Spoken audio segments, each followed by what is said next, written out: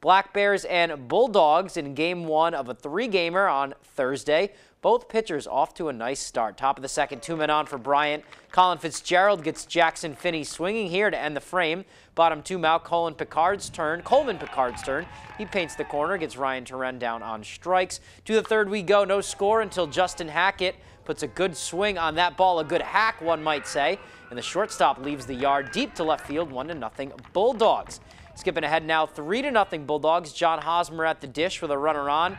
He's going to single up the middle. That's going to bring in Matt Smith, and that is going to make it a 4-0 Bryant lead in the fourth. But Maine would come all the way back, 5-5, bottom 9, and who but Quinn McDaniel. Singles home Matt McElwain for the winning run. Maine takes Game 1 6-5, also takes the outright regular season championship.